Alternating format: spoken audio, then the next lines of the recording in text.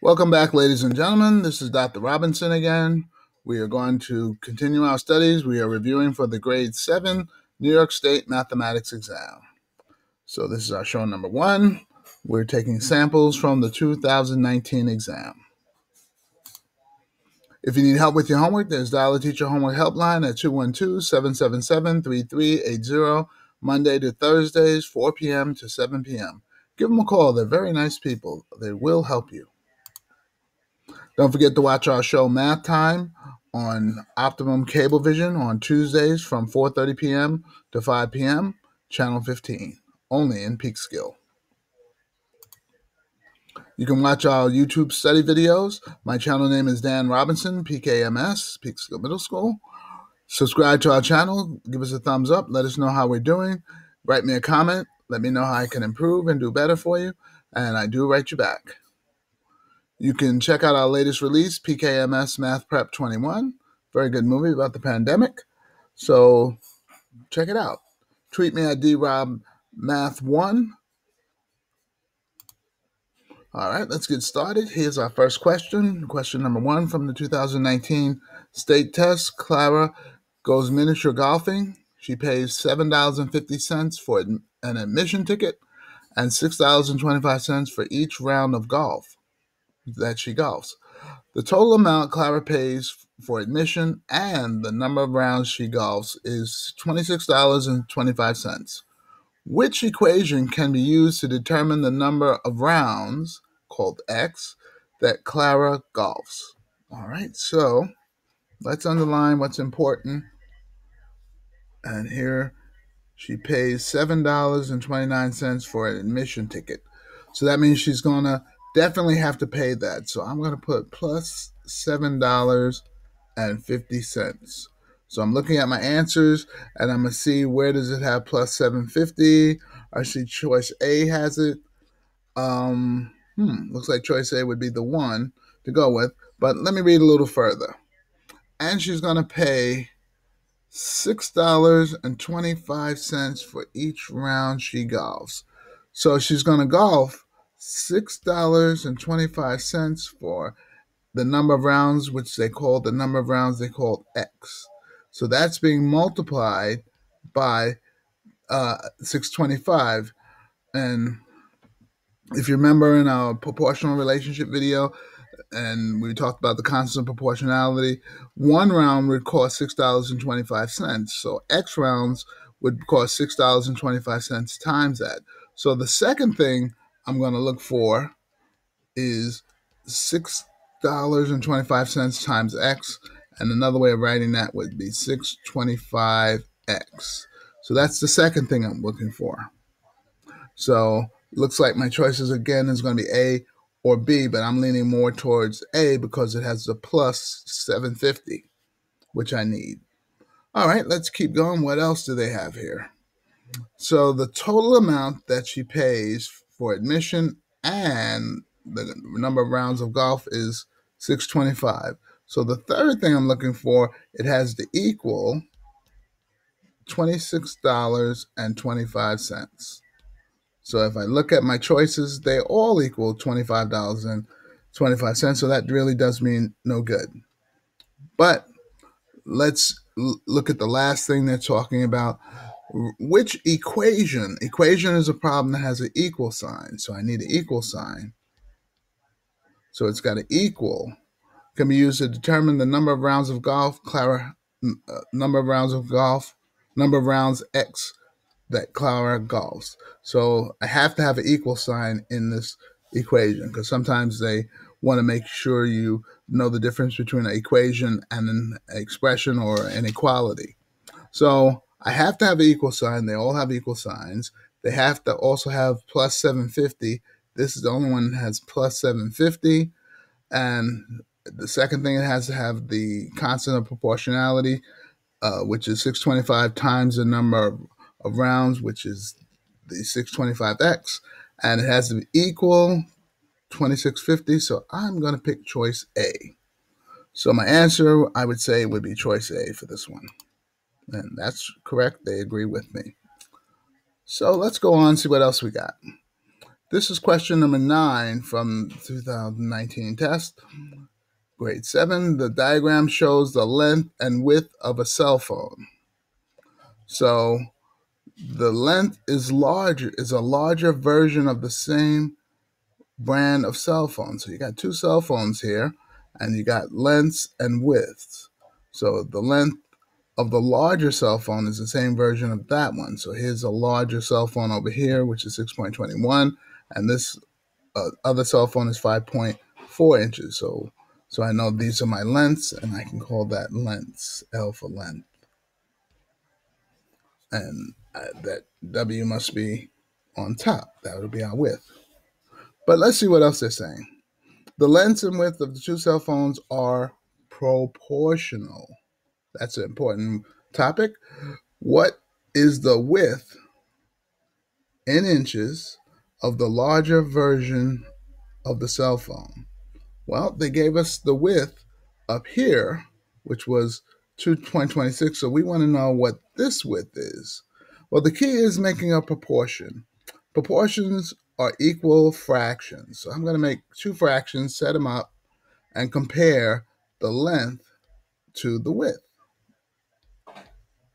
So there's my proportion. So the length of the first phone, this will be phone number 1, is 5.4. Then the length of phone number 2 is 6.21. Now let's compare the width of the phones again. So the width of the first phone that has a length of 5.4 is let's get a good color, 2.6. So 2.6 for their width. So that's his width. Now the larger phone we don't know. So I'm going to put a W for that width because I don't know what the width is of the larger phone. So that's what they're asking me to find.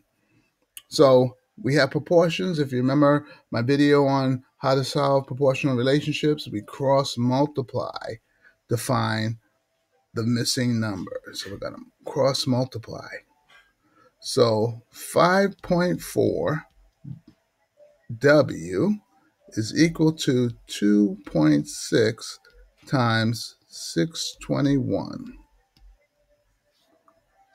Now I need a calculator, so pause for a second and hang tight. I will get a calculator.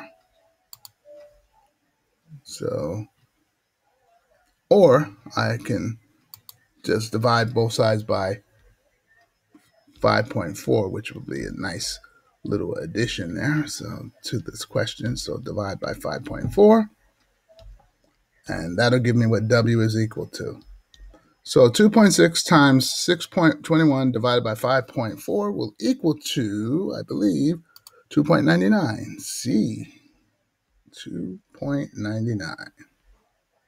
And you can check me next time I get my calculator out. So I get 2.99, choice C. So that's how you would deal with a proportional relationship. So if you haven't seen my proportional relationship video, check it out.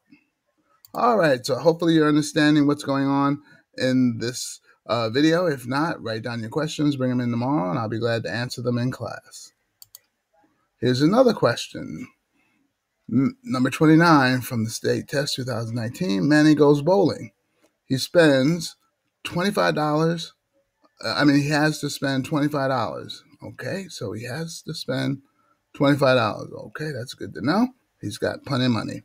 He spends $4.25 to rent shoes. So he's spending $4.25 to rent shoes. So I can make a list, but let's see what else they're saying, and I'll underline what's going on. So he spends on these shoes $4.25. He spends $2.50 on each game he bowls. This sounds a little like the other question, each game. So $2.50 times the number of games. You can call it X or G for games.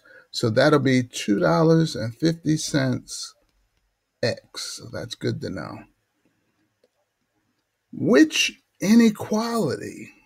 Now they're talking about an inequality. That's a problem that uses one of those other comparison symbols besides equal, like less than, greater than, equal to, less than, or equal to, one of those comparison symbols. So that's an inequality. It has more than one answer, by the way. So which inequality can Manny use to determine X, the greatest number of games he can bowl? All right, now that's very interesting. We want to know the greatest number of games he can bowl. Well, how much money does he have? It says he has $25. So let me write that down. He has $25. Now I'm going to put over here an X because I'm going to first try to determine which of these signs am I going to use. So I have less than, less than or equal to, greater than or equal to, are my two choices. Now let's try to make sense of it. If he has $25, can he spend $25 on bowling and shoes? Sure. So he can spend equal to $25. Now, here's my next question. Can he spend more than $25 if all he has is $25? Suppose he likes to bowl a whole lot of games and he has $25. Can he spend more than $25, more than he has? No, if you said no, you're right. He can spend less than $25. So he can spend, of the two things, he can spend equal to $25 or less than $25.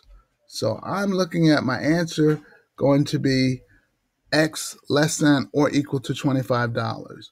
So I'm going to eliminate a couple of my choices very quickly.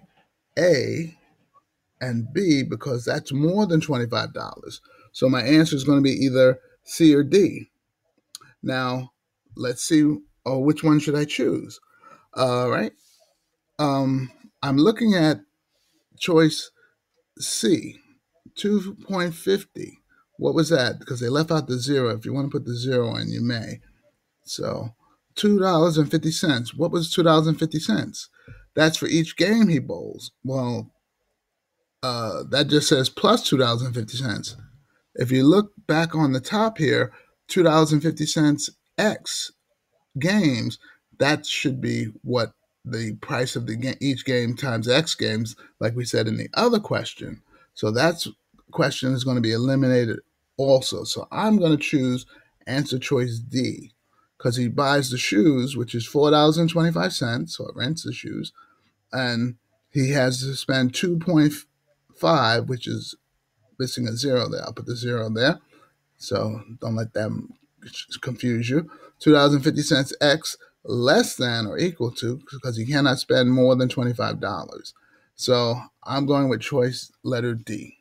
So if you say choice D, let's see. Choice D is the correct answer. So hopefully this made sense in trying to figure it out from getting the comparison symbol in the first place. Good question. Oh. All right, this is question number 42. A company starts to track the number of phone calls received each month. Information about the number of phone calls the company received the first 3 months of tracking are listed below. During the first month, the company received 4,264 phone calls. So this is the first month. 4,264 phone calls. Now, during the second month, the company received 25% more, and that's interesting, more phone calls than in the first month. So they got additional calls than the first month. So I'm curious how many more. Well, I would take my calculator and multiply 4,000 times 25% to see what percent of those calls they received that were more. So let me multiply that out. And that gave me 1,066 more additional calls that they got. So that's how many additional calls. Well, wait a minute. How many calls did they get in the second month? Well, they got the 1,066 additional, and they had more than the 4,264.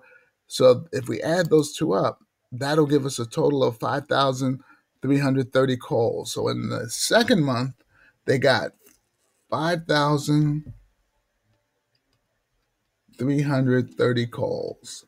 So that's the number of calls they got in the second month. Would have been nice if they would have said that, but they expect us to work it out. During the third month, the company received 6,396 phone calls. All right, so this is the third month. All right, here's our question finally. Oh, the extended response. What is the percent increase in the number of phone calls from the second month to the third month? So there was a change in the number of calls. It went from the second month of 5,330 to 6,396. So it changed. So I need to find how much did it change by. So I could take the difference between the two calls, 396, and subtract the 5,030. That's the difference between the calls. And when we're finding the distance between those, we can use absolute value to make sure our answer is always positive. But we're not finished though.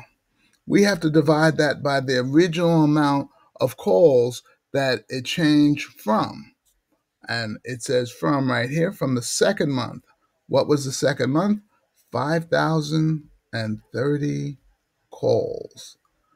So we're setting up a fraction. If you check out my percent change video, it'll show this a little deeper detail. And I'm going to multiply that by 100 to change a percent to a fraction. So here's what it looks like. And I put it backwards, the second month minus the third month. So you can put it backwards and you're still going to get a positive number because the absolute value is always going to be positive.